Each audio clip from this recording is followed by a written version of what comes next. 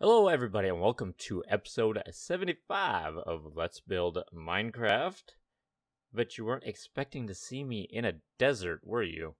No, to be honest, the desert is about the last place I thought I was going to build next, but here we are. For those of you that haven't kept up or don't know, I recently lost my previous project that we were building on, lost the hard drive, lost the world file.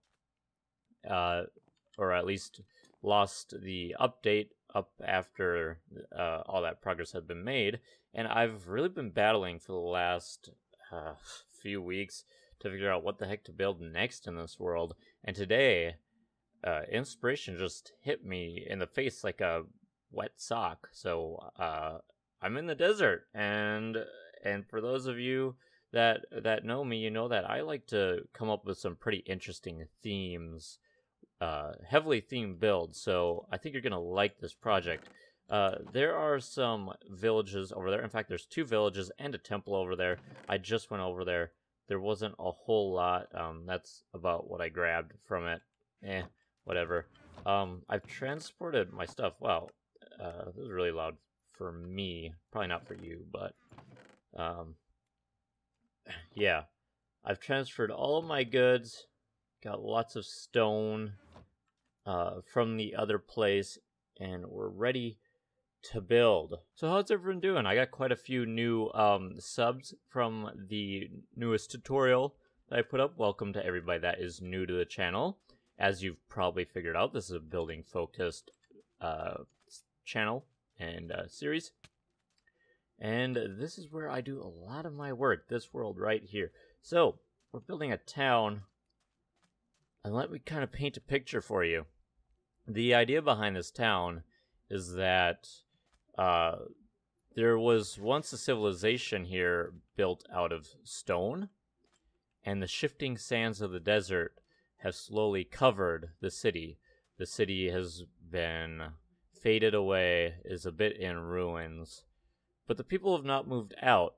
They still live here, but to prevent their buildings and their homes from getting covered by sand, they now live in, more of a nomadic style. They live in tents, so if they need to, they can relocate their house. So there are going to be 2 phases to this build, and I'm gonna do a building of each, I think, today. So there's going to be the ruins that are covered in sand, and there's going to be the newly inhabited tents. So I've got a few ideas.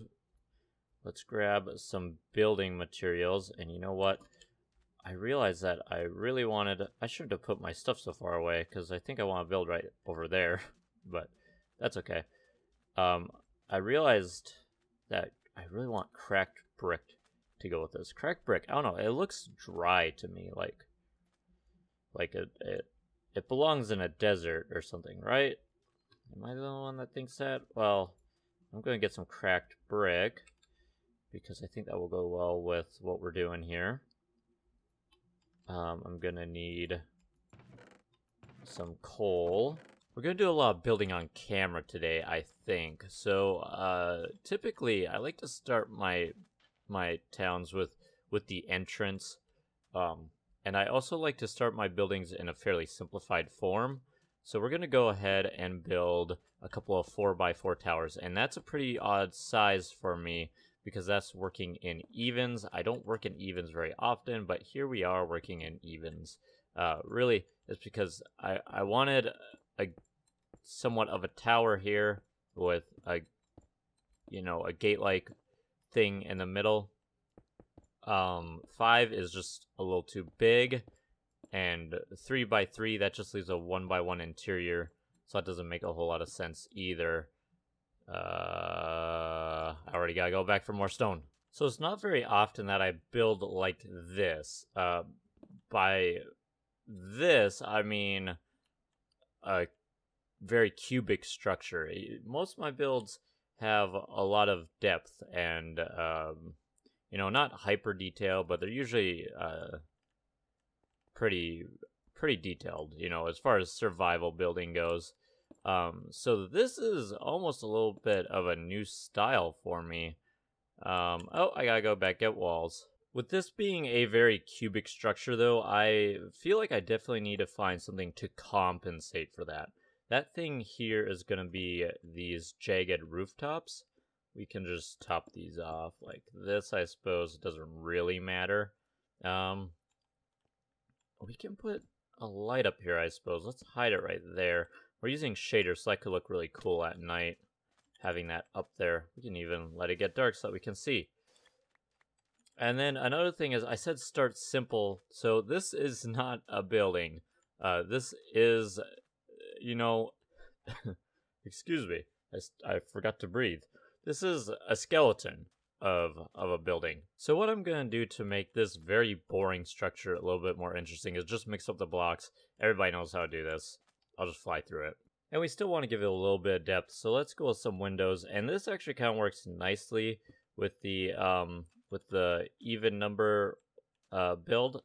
These windows, just like this, it makes them towards the center but not perfectly centered, and you know, that makes it interesting because there's not very many ways to achieve that in Minecraft, getting, you know, something like that. A couple more things that I think are really important when you're building something like this: little details like this. So we can that should be able to go on top of there. Yep. And then we can put buttons on here. A little bit of contrast. Like, the wood and the stone doesn't make a whole lot of sense structurally wise. Like, I mean, maybe if it were concrete, I don't know why there would be something like that though. And then what we can do is shovel out in here, and we can put a door there.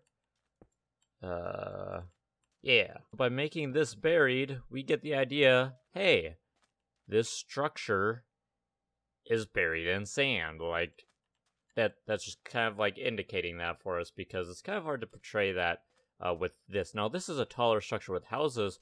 We'll be able to, like, make only the roofs peeking out, so we'll really get the idea of it. But this is only one side of it. Now I'm going to do the exact same thing over here, basically, except I might vary the height. These are ruins. They don't need to be symmetrical. I might have this one like a block higher or something, and mess it up just like this one. When you work in all these little details, it helps, but it still doesn't look good to me. I added some banners and stuff, by the way. A little bit of color. You know, in the past, I've almost been afraid to add like a lot of vibrant colors to something very monotone like this, but you know, using it right definitely works. But yeah, environment is like the #1 thing. Another one over there. Did I already mention that? There's one over there and one over there. The environment is so important for every build, I think, but especially like this one, because in plains, that's just like, that's almost like default landscape, right? Plains, like, everyone can build in plains. But when you're in the desert, you don't just build in the desert. You got to incorporate techniques in your environment. You have to put the terrain into your build. And with the sand being part of the theme, piling up, we really need to capitalize on that. So there's a few things that we can do. I have some grass here, and I'm just going to lay this down, and we're going to turn it into path blocks. And I think it goes really well with the color of the sand. And not only does it give a good color, it gives depth. Just a tiny little bit of depth to the ground. And perfect. I wish I could pick up the sand so that it wasn't in our view, but already much, much better. Now, there's still a few things that we can do. I talked about this at our orc stronghold with snow drifts. We can do the same thing with sand. We don't have the perks of having layered snow, but we can still go ahead and do something like this. Now, keep in mind, if you're doing something like this, and it covers the window, so there's another, well, that blocks the light, because you should be able to see a torch in there. Why can't I see anything in there? Is that a lighting glitch? Hello? Right there. Yeah, see, we should be able to see in there. There's a torch right there. Anyways, if you're gonna make snow drifts or something, or sand drifts like this, Keep in mind, a lot of places the wind blows from one direction, or typically does, or at least where I grew up it does. So I like to make my snowdrifts on one side of structures instead of on all sides. You know, that wouldn't make a whole lot of sense. So if we have it going this direction I'm facing, that means that we can have another snowdrift right here. And we might even want to move this door over to this side, because I'm not going to do that. And my other option is, I guess, like this. And that could work as well. But we can do that on pretty much everything that we build, except for the tents that we're going to build that are temporary homes, because I started doing that when I was, like, testing around on this theme, and I was like, wait a minute, that's exactly what they're trying to prevent. Another thing that I'm going to do is work in a little bit of vegetation. We are in a desert, but leaves go a long way, so we're going to use them. Make them look kind of sporadic. I'm using these to look like parts of the plants. Just like that. I'm not sure that I want this one here, though. I don't have my axe on me. So I'm just going to have to do it this way. These leaves look really good in the desert. They look really well. Yeah, okay. They look good in the desert. And that should get the point across. I wonder if we could even mix in some sand in there. So there's like sand in between. Like that. We could get away with that, I think. I don't know if it's the best thing, but we can get away with it. And then if I can find more of these guys, I would love to use them. Can I just grab you? Do you need Silk Touch to grab you? Oh no, you do. I have Silk Touch on me. Oh wait, what? Can you not gather them? Oh, do you need shears? Or can you not get them at all? Maybe you can't get them all. It might be shears, but I don't have any iron on me at the moment, so I'm not going to worry about it. Another thing that I'm going to do that's going to help with the environment, and I use these walls pretty much every build that I do. If you've watched me do a build before, you've seen this wall appear before. I love everything about it, how cobbled together it looks, and the height variation, and it goes really well along pathways. So we're just going to throw this down. Sure, something like that. And then we're going to put sand alongside it. Again, from the side that the wind is coming from. This is holding the snow, not snow, the sand back from getting on our road over there. And once again, we are going to build in evens, I think. So, let's put 4 in between these. This is the corners of our tent. 1, 2, 3, 4, 5. Let's actually make this side odd, so it's longer than it is wide. And something like that. Now, these colors I'm using don't really matter.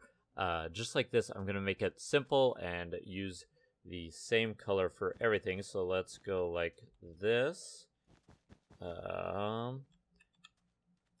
And I'm going to... Wool is hard to build in. A lot of people just make like a triangle and call it a tent. And we're not going to do that. That doesn't quite cut it for me. So these are going to act as stakes. Put them right here. We can even vary the height in them. So a few of them can be taller than the others. So, you know, it's more makeshift. It's like, hey... They made this for a temporary reason. The doorway can go right here. And it gives some structure to this. So it doesn't look like it's going to blow away. It does look like something that people can live in for a good while before they move it. And then we're going to go up here. And by the way, the colors I'm using, completely arbitrary. I will probably use different colors for all of them. I'm probably going to try to keep to fairly neutral colors. So I use green here, and then the cyan just pairs really well with the green. Okay, let's just put that there. See how well that goes together. Try not to make a checkered pattern. Perfect. And then I'm just going to go in and swap in some green. Now, like I said, wool is difficult to build in. It got easier when they changed the texture of it, but it's still, it doesn't, it's bright and colorful, and most buildings aren't bright and colorful, so therefore it just doesn't look right to me. That doesn't mean that there aren't ways to fix that. Ooh, let's get these back. Of course I don't have my axe on me. I think I would just save time by putting it on me. Wow, look how much faster that was. So I do have some tricks for making this look a lot better. Number one, we are going to mix in some colors just like this, our browns. And the biggest thing is going to be putting carpet over it. Now, it doesn't have to go on top of opposite ones. We can do like a blue there and there, there. Really, the point is to, one, give it a different colored top. So it's not green, we can have green, blue. But also the depth, the texture is going to help a lot. So we're going to go over the whole thing in blue, just like this. And this is going to use a lot of wool. I should probably get a few sheep out here because we're going to have a fun time running back and forth. And then we're going to do the exact same thing with this. Yeah, just like that.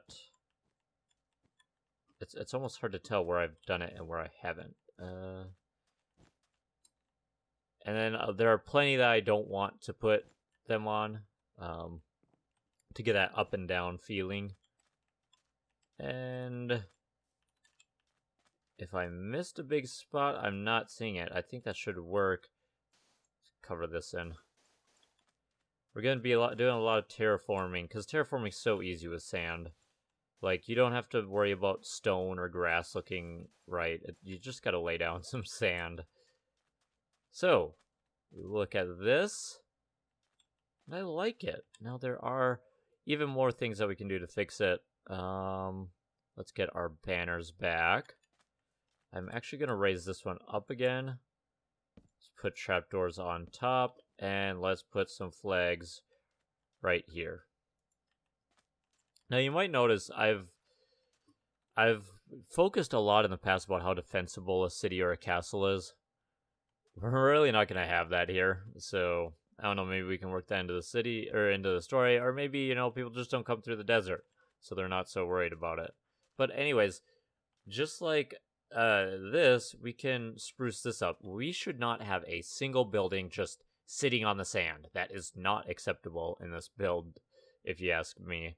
So we're going to bring a path of grass out to it. And you know, the grass itself looks really good out here. So we could maybe find a way to have the actual grass without having to do some of that little deal right there. But we also, now like I said, I'm not going to do a drift on the actual tent, because that's the point of having the tent, so that doesn't happen. So what could we do? Well, we could do the thing with the vegetation. Let's just put one like that. And it doesn't have to have the stick. And then I like to have some of them floating. Like, it doesn't need to be a mass. We can definitely do something like that. And it looks perfectly fine to me. Now, the insides, I'm not usually an interior guy, but we could definitely do the insides, I think, fairly easily, because they're so small. So I'm going to use this to store my bed in, at least. I don't know if we're going to want to fill in these with, you know, maybe a combination of chests, or, well, chests we couldn't even access, so maybe we just want to fill it in with wool. But we'll probably, we could change the floor type to wood, I guess, maybe. Maybe a mixture of wood and dirt, so it looks, or wood and sand, like birch wood and sand could look real cool. It would look like, you know, sand gets in all the wooden planks and stuff. Let's try that out. For anyone that's new, I have edited the texture pack a little bit. Birch is one of the things that I've edited. The texture itself is still the same. I've just changed, made it darker because it's so clean, like white. So I changed it and paired the hay blocks along with it so that they match a little bit better. We're probably not... Well, I guess we could probably use hay here. I mean, I don't know what these people are eating. What would these people be eating?